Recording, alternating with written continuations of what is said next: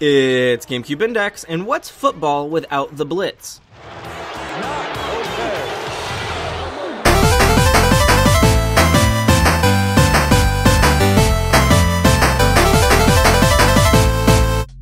Last week, we discussed a football game that was a part of a yearly release cycle, but managed to stand out from prior years with more than just a facelift. Madden NFL 2003 was a leap forward for the franchise and brought some refreshing new game modes to breathe some new life into what could have been a stale retreading of Madden NFL 2002. This week, well, we're looking at a similar situation, and how the whole thing can kind of go wrong with NFL Blitz 2003.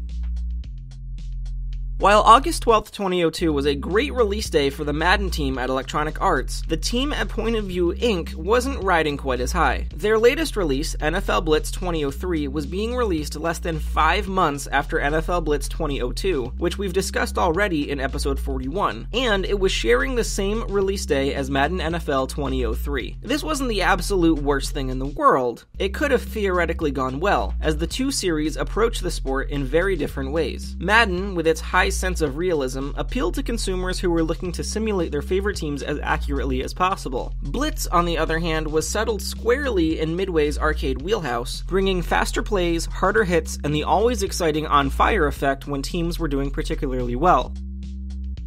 The difference this year, however, is, as discussed, Madden was more of a step forward with the inclusion of licensed music, a mechanic training mode, and deeper customization options than ever before. NFL Blitz, however, is little more than a revamp of 2002. The graphics are marginally improved, with some new animations and textures, but they aren't that much better than what we saw last time. We finally received the Create a Player mode, and even though the character options are absolutely incredible, there's mascot options, and one of them is a hot dog, this is the only new mode this year, reinforcing the feeling that Blitz 2003 is a minor upgrade to Blitz 2002.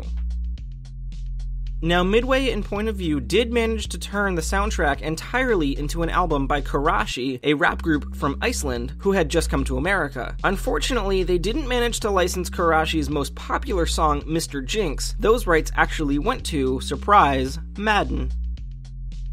I know, it seems fair to base the quality of Blitz 2003 against its primary competition and its previous entry, and truly, if nothing else, Blitz 2003 is a genuinely good game. It's fast, it's full of action, and it leans on its arcade roots to provide a fun play experience. Plays run fast, players hit hard, and it never gets weighed down in trying to be a perfect simulation. Blitz knows what it's about, and it knows why you're here, to jump right in and hit the field.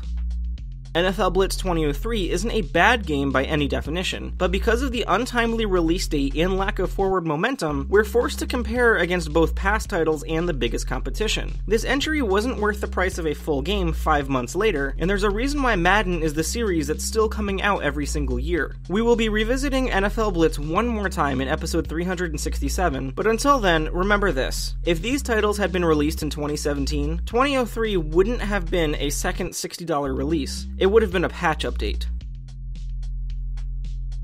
That is it for this week's episode of GCNdex. If you enjoy the videos every week, consider backing us on Patreon. Even $1 a month will do a lot to support the project and help improve the experience. It's entirely up to you. Either way, please continue to show your support by subscribing, sharing, following along on Twitter at GCNdex and at GCNdex.com. Thank you so much for watching. Tune in next time when, why not, Sega tries the football thing out too with NFL 2K3.